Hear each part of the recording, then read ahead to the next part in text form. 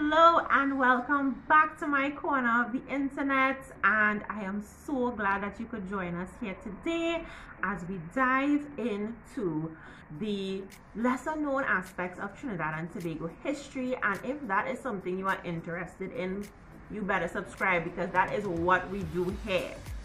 Now, if you're a returning subscriber, I just wanted to big up my subscribers for a minute, because just the other day I was looking through my comments, because I don't read them often, and I was feeling so blessed to have such an encouraging and wonderful subscriber base, because y'all are so supportive of the channel. You're so encouraging, and also, you know, the one or two times that you guys have, you know, seen me out in public and you've come up and said hi, I have really enjoyed it. So if you do see me out and about, which isn't very often, you know, feel free to say hello. And of course, you know, if you hear noise in the background, I do live by a main road and it is daytime, so people are out and about.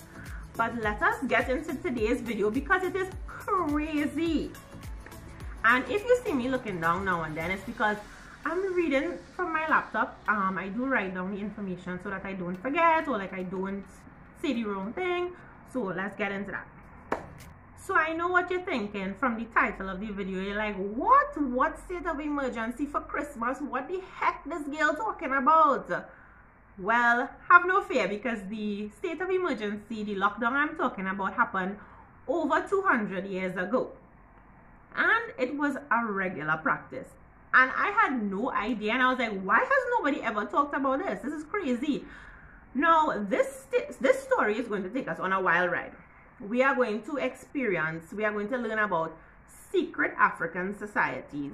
We are going to be learning about the lockdown. We are going to be learning about shootouts in the streets between the white people. We are going to be learning about gift exchanges. We are going to be learning about enslaved people doing whiteface and white people doing blackface for Christmas. And yeah, so buckle up for this wild ride. So let's get a little backstory as to why we were on lockdown every single Christmas in the 1700s, the late 1700s and early 1800s. Now, the context behind that was there were, especially in the early 1800s, late 1700s, there were a lot of slave revolts happening throughout the Caribbean. And there was recently, you know, in that time, the Haitian Revolution, the Haitian revolts, and we know how violent and bloody that was, and they gained their freedom from that. Now, the English within Trinidad and Tobago, of course, heard that news, and they were like, none of that happening here. So they were paying a lot of attention to their African enslaved persons and communities, keeping their ears open to hear if there were any revolts being planned. Now, there was one such revolt being planned for Christmas 1805, and unfortunately, the English people, the white people, they learned of it. They heard the little whispers. Now, there were several mini revolts happening around that time, and in order to discourage it, the English people decided they were going to make examples out of these revolters. So they would violently put an end to the revolts, you know, shooting and killing any enslaved persons or African persons involved in the revolts. And like I said, to make an example out of them, they executed them publicly so that they would not encourage other revolts. But this revolt, the Christmas revolt for 1805, was organized by an African, and they just described him as an African. Now, I don't know if he was an enslaved person, if he was a freed person, but they just described him as an African man who looked to be of Igbo descent, and his name was King Samson. That was his name, and he had a reputation of being a great opium man. Now, this is where we touch on the secret societies, right? The secret African societies. So apparently, in late 1700s, 1800s, there were African societies with groups that called themselves regiments, and they were located in the let me just get the proper areas right: the Maraval area, Diego Martin, St. Anne's, and Carenage area. And they would have ranks of king, queens, marshals within their groups for I guess management purposes, and the leaders of the groups. And their names, these were the large groups that we knew about. They were called Cocorit, the Macaque, St. George, Danish, Guadeloupe, La Fantasy, and the Dreadnought. I don't know how they picked their names. I guess they had their reasons.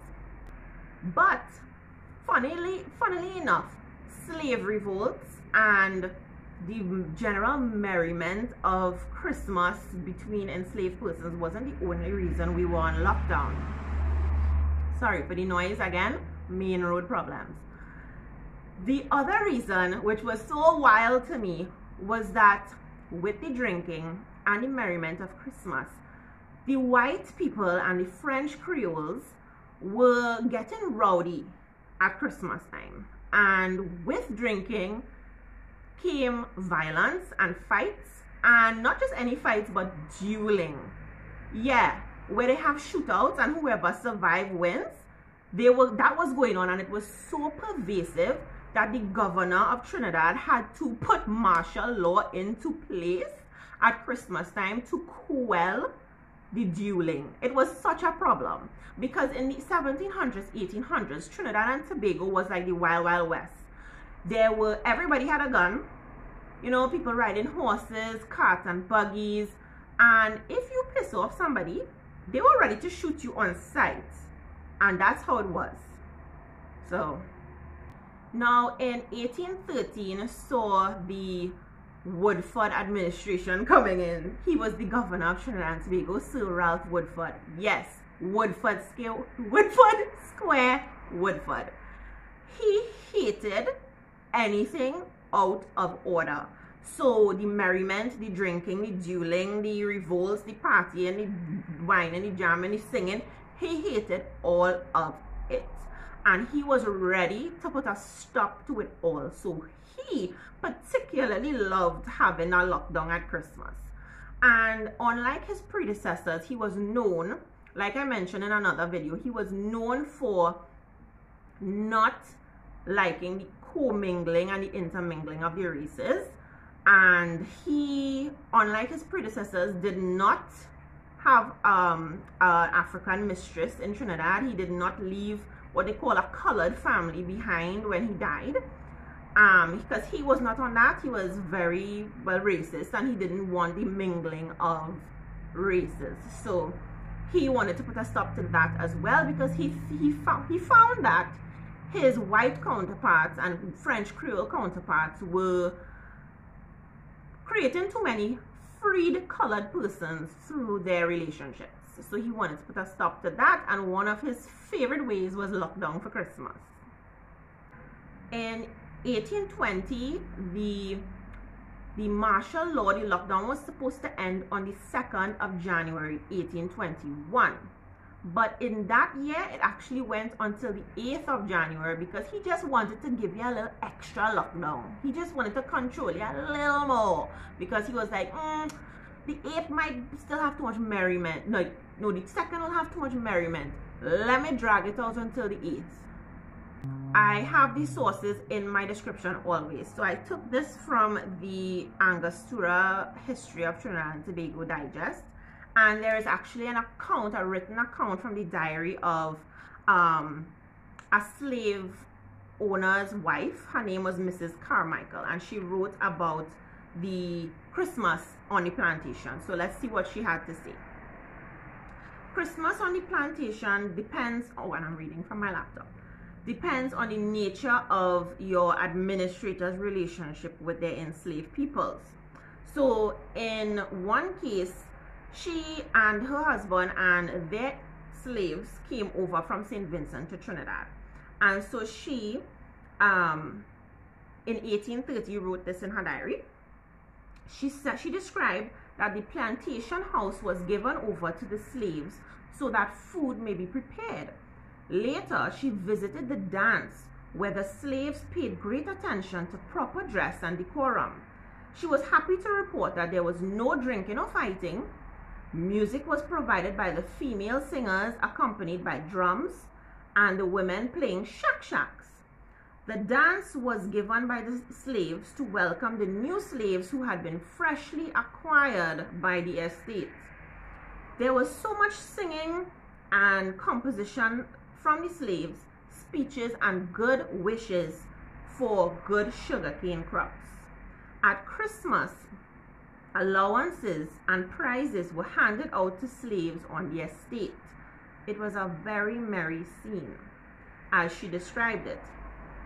Slaves covered their faces with flour and put flour in their hair, calling out, "Look at he white face and he white wig." This form of role reversal was echoed when the white people dressed as black gardeners, blackening their face in the carnival mask called Neg Jardin. And a historian, his name is Lionel M. Fraser, remarked, however, that there was a substantial difference. There was no personal freedom, of course, for these enslaved persons, and so they had to make the best of life at the time. So her account is definitely, what she would have envisioned it to look like. I'm sure they probably weren't that happy, but you never know, I wasn't there.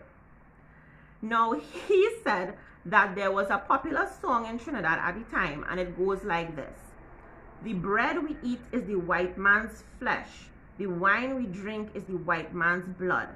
He, Saint Domingo, remember Saint Domingo."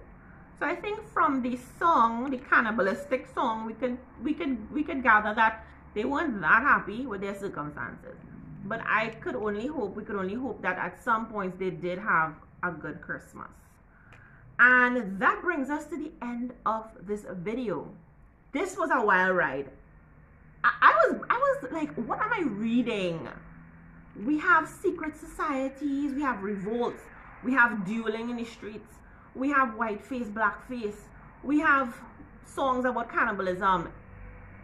Our history is so interesting. It is amazing to me that I have never heard this story before. But let me know in the comments how you liked today's video and if you knew any of this and what you thought about it. And look forward to the rest of the content coming out this month. And until next time, bye.